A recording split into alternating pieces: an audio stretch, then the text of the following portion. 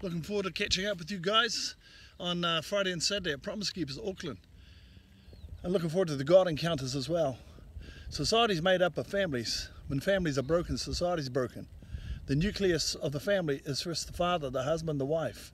And God wants to raise up the best husbands, the best fathers, the best sons and brothers that can honour God and honour one another, and that we can transmit a message of hope and healing throughout our nation.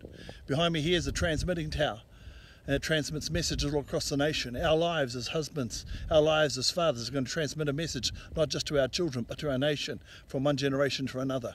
Let's come this weekend and believe for God to do our transformation in men's hearts and fathers' hearts, sons' hearts, brothers' hearts, that we can see a move of God throughout our nation. Looking forward to seeing you, brothers. Bless you in Jesus' name.